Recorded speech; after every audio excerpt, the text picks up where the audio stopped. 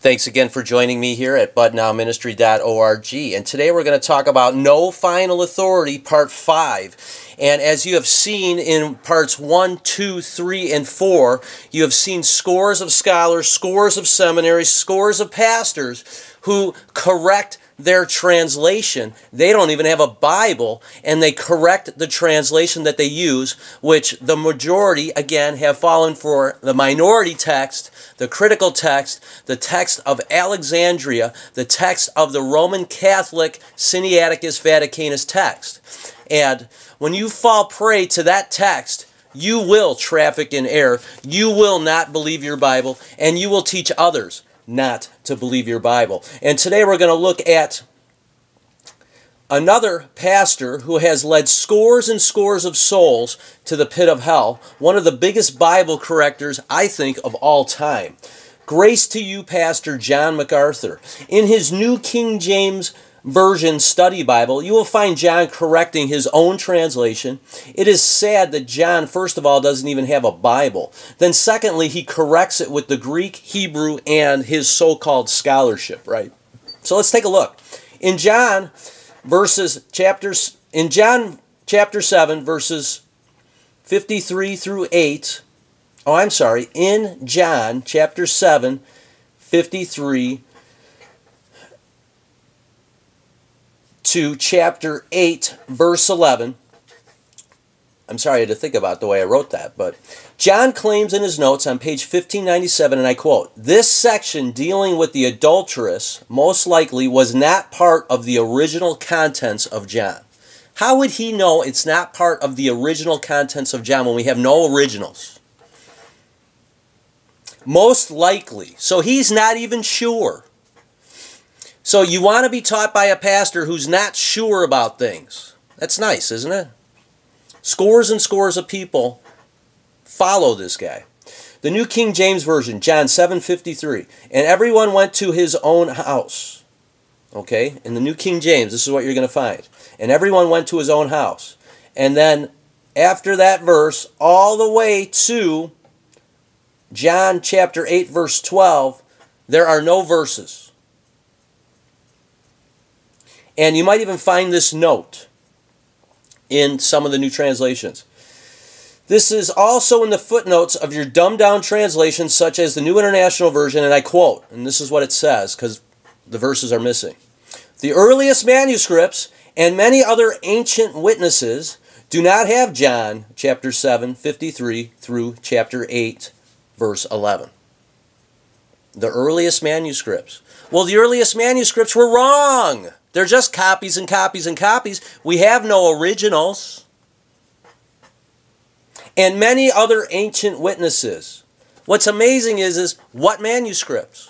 They never tell you. What ancient witnesses? They never tell you. Because they don't even know. In your New American Standard, it says, and I quote, John chapter 7, verse 53 through chapter 8, verse 11 is not found in most of the old manuscripts. So, what difference does it make if they're old, if they're new? They're copies and copies and copies, and we don't have the originals. So, did you study it out to make sure that it was right before you removed them? Probably not. In your Reams New Testament, it says, and I quote, John chapter 7, verse 53 through chapter 8, verse 11 is absent from most of the older manuscripts, and those that have it sometime place it elsewhere. Place it elsewhere? Where do they place those verses? In Revelation? In 1 Peter?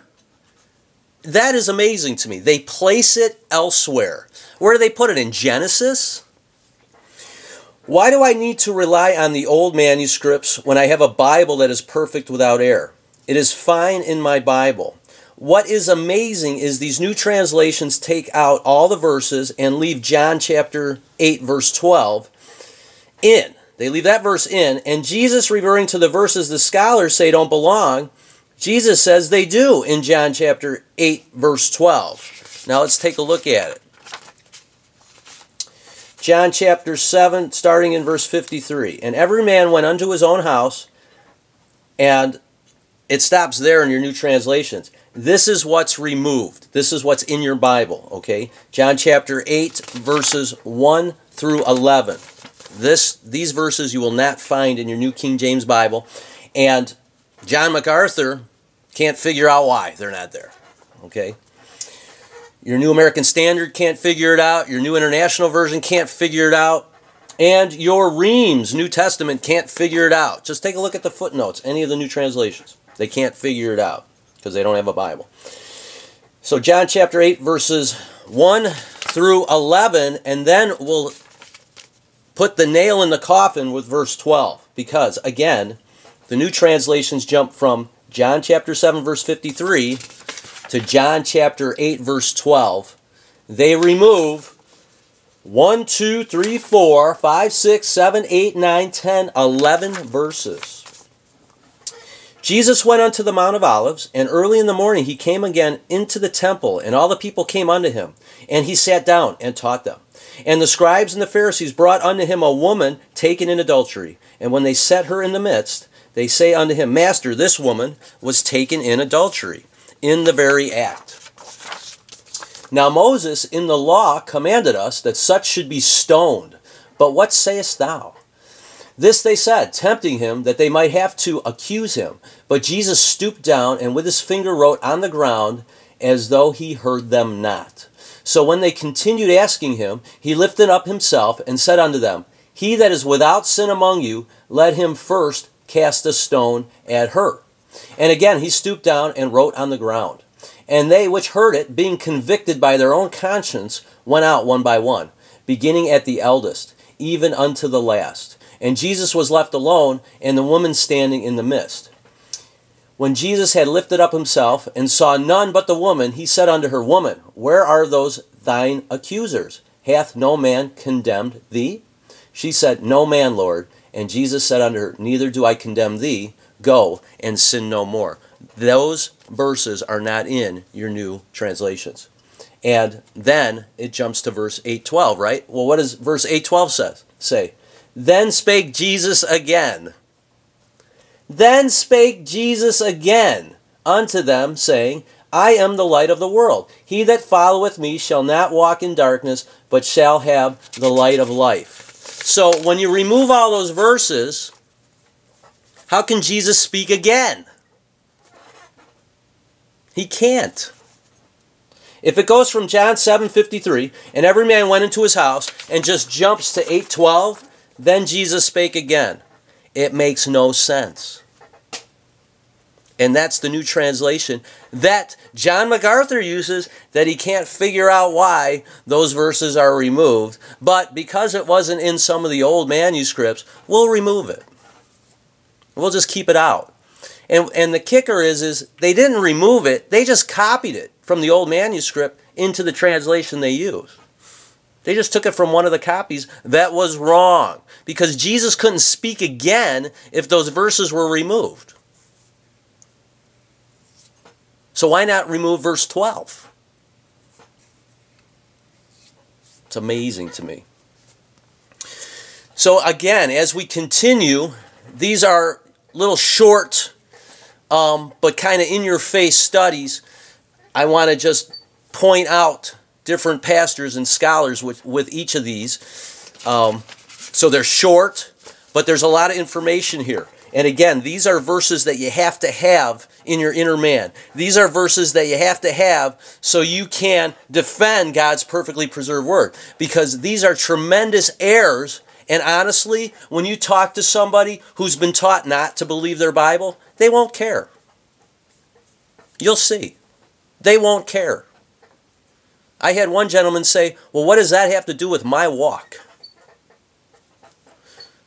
You need a Bible for God to work effectually in you. 2 Thessalonians 2:13. Okay? You need a Bible for God's word to work effectually in you.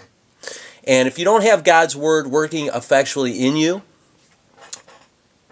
and you're not studying it like it says in 2 Timothy 2:15, to show yourself approved unto God, and you're not rightly dividing, because your new translations, it doesn't contain that either, your new translations do not tell you to study, your new translations do not tell you to rightly divide, then you will not have the worthy walk that Colossians chapter 1 verses 9 and 10 tells us to have.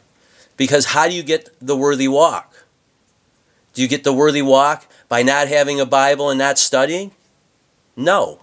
You get the worthy walk, Colossians chapter 1 verse 9, by growing in wisdom, knowledge, and spiritual understanding. And verse 10 says that's how you get the worthy walk. So if I have no Bible and I don't study and I don't rightly divide, do you think I'll have the worthy walk? Do you think God will work effectually in me? No, He won't. You have to believe it. And in order to believe it, you have to have a Bible. These pastors and scholars that we're working through in this study have neither. They don't believe it, and they don't have a Bible. What's amazing is since I've been a mid-Acts dispensational Pauline right divider of my King James Bible, I have found scores and scores of people can care less about God's Word. That's just the King James Bible. That's just the Bible, the biblical stance. They can care less. And then when you start talking to them about the different Gospels, and then when you start talking to them that Paul's our pattern, oh my gosh, you just lost. You're done. Just start with the Bible. Just ask them, oh, you're going to a church? What translation do you use? Just start there. And when they tell you they use the New American Standard and you tell them that that's not a Bible, see what their reaction is. When you tell them that in the New American Standard, Elhanan killed Goliath, or there's some strange god in the furnace in Daniel, they'll tell you, what does that have to do with my walk? Or when you tell them that every pastor in America doesn't know when the New Testament starts for Israel, or every pastor in America doesn't know that Israel, the children of Israel, were the only ones who got the law, the Ten Commandments. Or if you tell them that Israel's fallen, the Israel on the map today is not the Israel of the Bible. What? I mean, these are, in my opinion, these are not hard things to understand in your Bible. But when you are not a Bible believer, when you are not Pauline, when you are not mid-Acts, when you are not dispensational, when you don't rightly divide, this is what has been produced. People who do not believe their Bible, teaching other people not to believe their Bible. And this is Christianity in America today.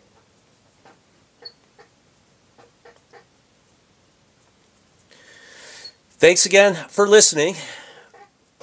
Email me with any questions at all, doctrinal questions. Go through my website at butnowministry.wix.com/butnowministry.